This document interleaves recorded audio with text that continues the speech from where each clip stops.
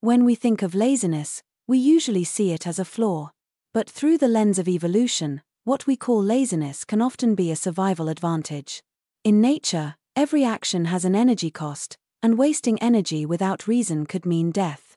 Lions, for example, spend more than 18 hours a day resting, and crocodiles can stay motionless for hours in the sun. This is not weakness, it's efficiency. By conserving energy, they save their strength for critical moments like hunting or escaping danger. Evolution often favors such energy-saving strategies. This idea is supported by optimal foraging theory, which shows that animals evolve to gain the most food with the least effort. A predator that chases everything it sees will starve. A predator that moves only when the reward is worth the cost has better chances of survival. Even in humans, our ancestors did not live in a world of constant food supply.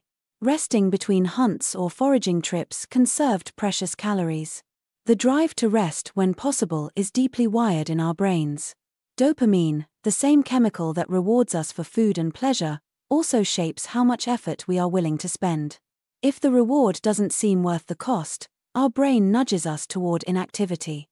In the modern world, with supermarkets full of food and technology reducing physical work, this ancient adaptation turns into a health risk.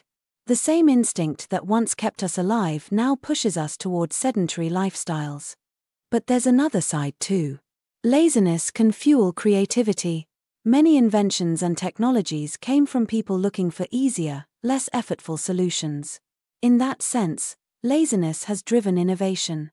So rather than seeing it as a flaw, we can understand laziness as an evolutionary tool, one that helped our ancestors survive, but now challenges us to balance comfort with health.